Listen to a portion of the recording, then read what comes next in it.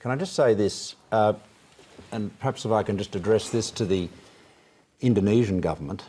It is not a sign of weakness to spare the lives of these men.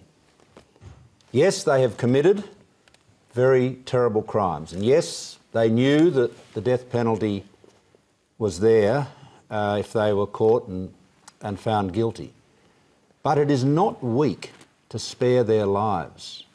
It is a sign of the strongest love, the greatest mercy, when you extend it to those who least deserve it. That is a sign of strength. President Jokowi can be so strong that he does not have to take the lives of two men, but to give them life to continue to rehabilitate, to repent for the rest of their days. I've got to ask you this because the questioner asked what action should the Australian government take. I think you meant after the execution, and that's indeed how Greg Sheridan addressed that question. But what about before the execution? Surely you'd want to take action which stopped it happening. Well, as Tony Abbott said today or yesterday, in making your submissions to the Indonesian government, you have to be careful that what you do is not actually counterproductive. No government likes being pushed around by another government.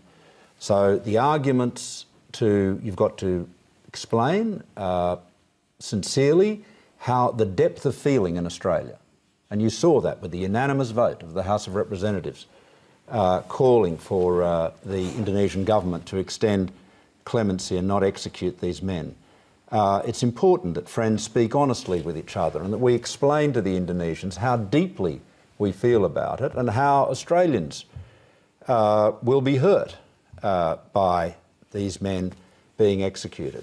But equally, threats and so forth could be very, very counterproductive. And that's why, as I said in the House of Representatives, and I say again tonight, I think, Greg has just said that President Jokowi is already looking like a weak president. Well, you are a foreign affairs expert, and I will not comment on that. But I would say this, that an Indonesian president that had the strength to say, as SBY said, we are a big enough, a great enough, a good enough country not to have to execute criminals. We don't have to lower ourselves to the business of putting up convicted criminals in front of a firing squad and shooting them.